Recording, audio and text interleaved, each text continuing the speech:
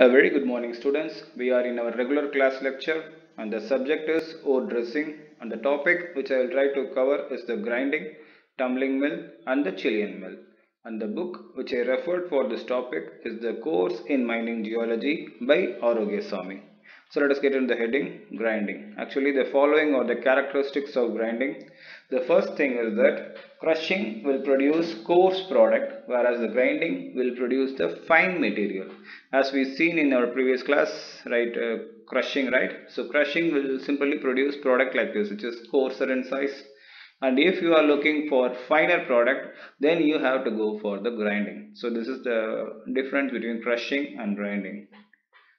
Then there will be a question, why should we grind the material to fine products, right? Actually, the grinding is essential for elaborating the valuable minerals.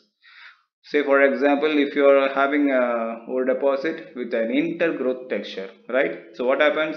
The valuable mineral as well as the gangue will be together in the intergrowth texture. So we have to break this texture and separate the valuable from the gangue. And for such a thing, what you can do is you can go for grinding, because crushing can't separate these two things, right? So if you grind, what happens? The valuable mineral as well as the gangue mineral will be getting finer, and after doing that we can go for flotation or magnetic separation or whatever it is. You can simply separate the valuable fine material from the gangue material. So for such a thing, grinding is important. And not only that, grinding is also needed in hydrometallurgical process. So if you are going for leaching process to separate the copper ore, then you have to go for grinding, because crushing is not sufficient to do leaching. So to separate copper, low grade copper ore, we can go for leaching process, and for that also we need grinding. And these are some of the interesting and important factors, characters of grinding. So let us go for the first one, that is tumbling mill. The basic principle of operation is that the material will be abrased due to grinding between the particle itself. Not only that, and also with the roller of grinding element that produces the fine material. So this is how the tumbling mill works. Actually, there are two places where it is breaking down into fine powder. The first one is they will be colliding with one another, right? Whatever the material you are putting into the tumbling mill, they will just collide with one another and they will become fine powder. And also this material, whatever you put into the tumbling mill, will also collide with the surrounding surface, that is the container. So by that also it will be breaking down. And not only that, with that also they will use balls, rods, conglomerates, etc. so that the grinding will be more finer, right?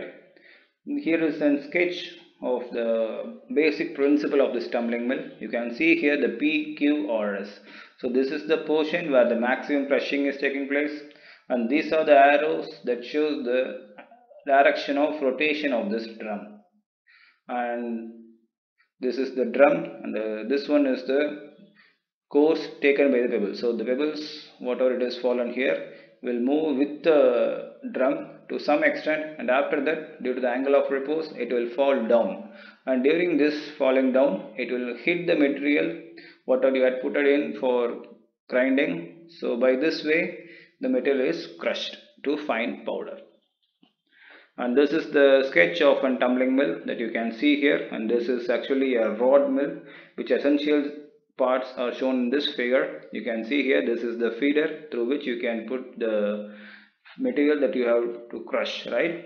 And this is the inspection door from which you can check the quality or the resultant product, right? And this is the body section where actually the grinding is taking place, and this is the overflow from which the highly crushed material may get out through this, right?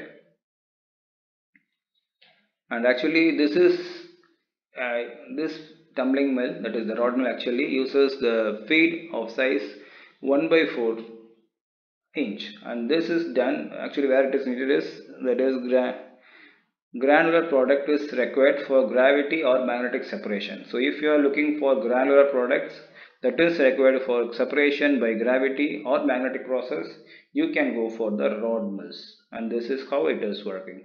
Is that clear? And the next one is Chillean Mill, and it is a wet grinding process actually, and it consists of robust steel or cast iron which is quite stronger, so it will not abrade itself, which is in the vertical side, that is inside the tray. So this one is the tray which is consisting of cast iron or the robust iron steel, and the tray on the lower part of the side is the screen. So here is the screen which consists of fine pores, and there are three rollers. So these three are the rollers which are separated by 120 degree apart, so it can cover a full circle. Say the whole circle degree is 360, and if you divide by 3 you will get 120 degree. So for complete covering, the spacing between the rollers is 120 degree apart, right? And there is a central shaft which actually rotates these rollers.